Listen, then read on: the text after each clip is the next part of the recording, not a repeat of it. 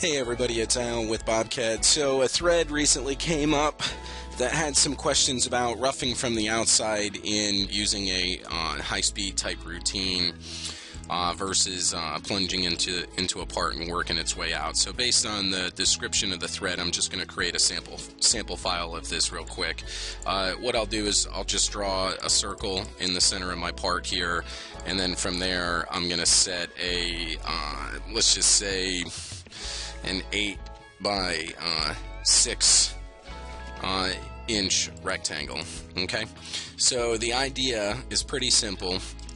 What we want to do is we want to clear all the stock from this outside shape to this inside shape, working our way in from the outside. So in BobCAD, in order to describe an open pocket or where the tool can pass in or start in from the outside, you'll go to a selection mode, shift click the outside shape, right click and change its attributes as far as its line style to a dotted line, and what that lets the software know is the tool can pass through that area. From here I can create a new job. It's going to be a milling job on a 3-axis mill. I'll run my rectangular stock. It will pick up the stock shape. I could adjust the stock shape if I want, but this will work great for this example. From there I'm just going to set my origin on center and I'll choose OK.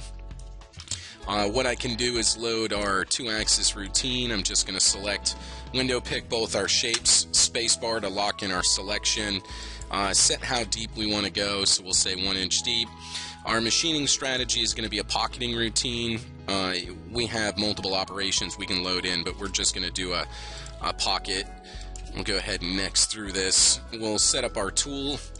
We'll do our adaptive roughing here. We can say, 10% of the cutter or what have you. Single direction cutting. And I'm just going to zero my clearance here. And that's it. Compute. And then you will see that the tool path is generated. Working its way in from the outside. We'll go ahead and run up a simulation here. This adaptive toolpath is available in both our standard package, and then it's also available in our professional package. And I'll leave you with the simulation of the cut. Thank you so much, guys.